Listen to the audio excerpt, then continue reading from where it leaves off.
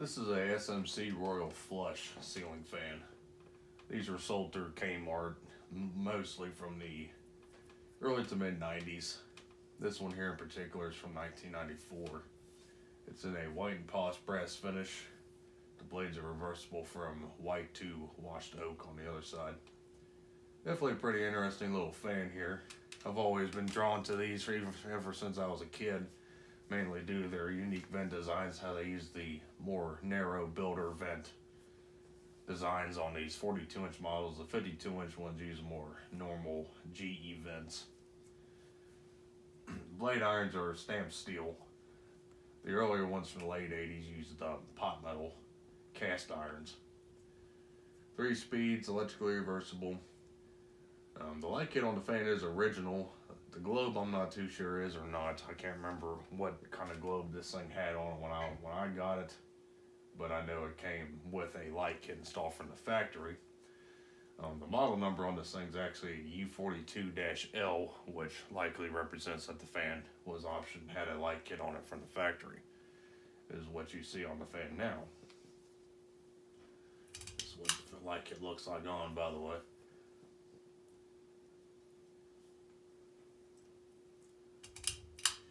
And without further ado, we'll go ahead and see what this thing does. Start up on low. These S.M.Cs from the 90s were pretty much your economical fan you can buy. Like I said, these are mostly sold through Kmart. Kmart even also relabeled these fans as under their own brands, such as Atlantic Air, Global Winds, etc. That was more toward the later 80s when they first introduced this design. And even prior to that, when in the previous generation of this model.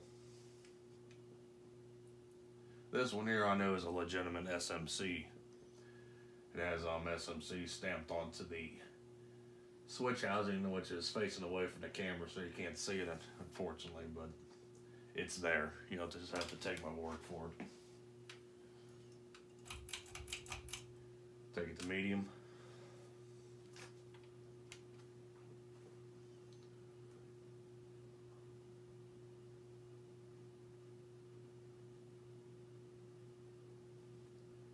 It's got a slight bearing noise. These S.M.C motor bearings were never really good. They've always tend to wear out prematurely. But they're still not too bad. I've heard much worse.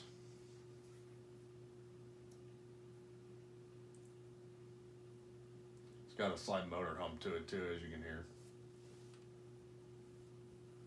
But otherwise, pretty smooth running fan. And here's the high speed.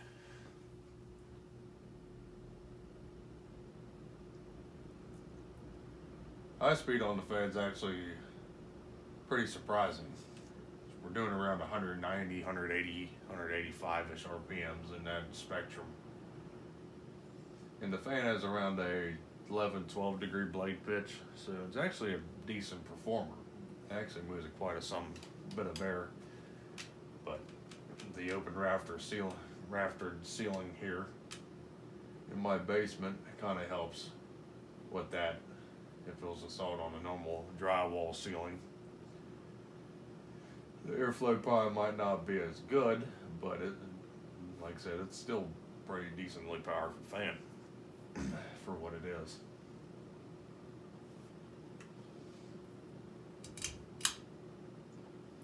Here's the light kit on it once again. And we're going to power it off and watch it coast.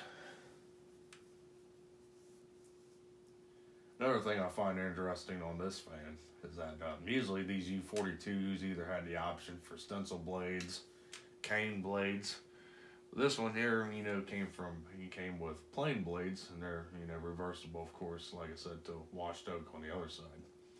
I'm not sure if this was, what they did toward the end of these production run here in the mid 90s, or this was just like a special version of it, like I said, with the factory installed light. I'm not really too sure what the deal is there, but This is how the fan came from the factory.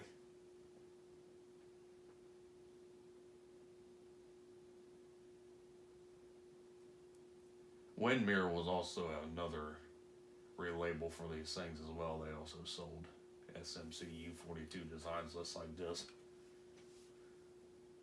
I'm not sure if those are Kmart label or not. I don't think so. And there you go, folks. There was the 42-inch white and polished brass S.M.C Royal Flush ceiling fan from 1994. And I thank you for watching.